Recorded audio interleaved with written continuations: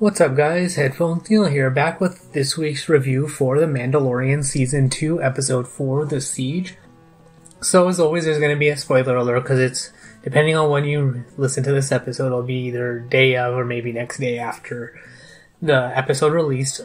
But going into that, if you watch the episode and you want my feedback, then definitely keep on listening. If you don't want any spoilers, watch the episode and then come back and listen to it. So the episode has a runtime of about 39 minutes. It's the fourth episode in Season 2, titled The Siege. So this episode seems like it's very notable in that it's more than just a bridge-building episode for the Mandalorian looking for Ahsoka's planet from last episode, and more of a current timeline building episode for the universe at large. So as far as the look, it's along the lines of A New Hope meets Jedi Knight 2, the video game. So it's along those lines of the time frame after the fall of the Empire, but we still have remnants of the Empire operating. We have the Revenant, Dark Jedi, and things like that still out and about in the Empire, in the outer reaches of space. So those adventures of Kyle Katarn, some of the Luke Skywalker stuff, and then things like that happened in Jedi Academy and stuff like that. So overall, a very interesting look and feel. The favorite sequence I had of the episode was the escape to the canyon, because it felt along the lines of the Beggar's Canyon line that we got from Luke. So it felt along those lines. So we have I can't say the Apollo Creed's character in the film, Cara Dune, and the blue guy from Season 1 escaping from a hidden facility, which I'll get to in a little bit. I know I'm skipping around on that point.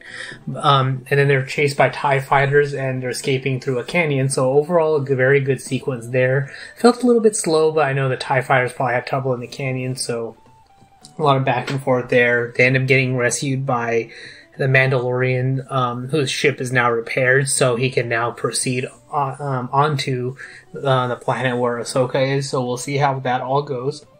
But the most important line I found in the episode was the whole time of what the Empire is trying to build. So I have a feeling, and my guess is that this is going to be that transition period in the Empire where we're transitioning from the Empire to the First Order, and there's various, and this is the various elements of the Emperor's final plan, that they need a new leader. And to now get into what we see in the facility is that this is one of the cloning facilities where the Empire is trying to create a clone body and infuse the Force into an existing living being. So I read some spoilers and saw that it might be directly related to Supreme Leader Snoke. So some of the outlines kind of look like it, so it's possible it was related to Snoke, but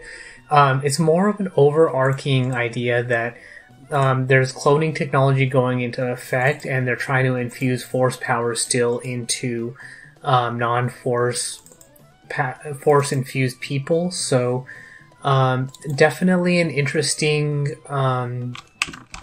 episode so it's less about what's coming next and the Mandalorian and the child, and more about the universe at large. So I'm guessing we're going to kind of see how the Mandalorian fits into the whole universe at large, and maybe we're going to see more about the Mandalorians trying to come up with an uprising, and they end up falling apart because the Empire defeats them. Or maybe even it's one of the early battles that the First Order is able to secure, is that they defeat the Mandalorians, so they are able to become a dominant force in the galaxy. So kind of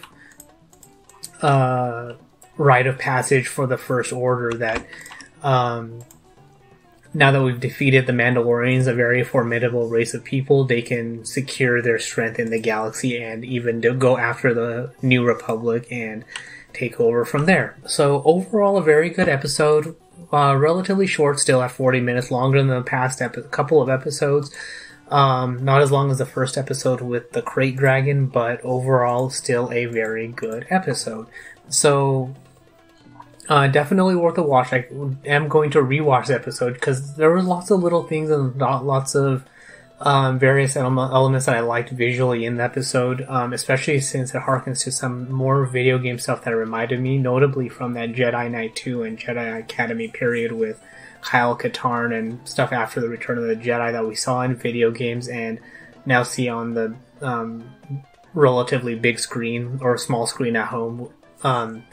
But along the lines of a Knights of the Old Republic, where we saw the Krayt Dragon battle from Episode 1, we now see something that looks similar to Jedi Knight 2 and Jedi Academy, but on the big screen.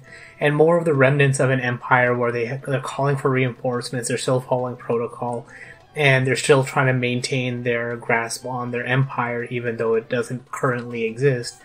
And I'm hoping at some point we get to see that proper transition from the Empire to the First Order. So that's all there is for this particular review. So if you want to get in touch with me, you can find me on Twitter at PatelN01 for your own feedback, comments, thoughts, and all of that good stuff. You can find the website at PatelN01.com for past episodes supporting this show, subscription links, and all of that good stuff. And the show now is on Patreon. So if you want to support the show there, that is an option with various tiers and options at your disposal. But thanks for tuning into this episode, and until next time.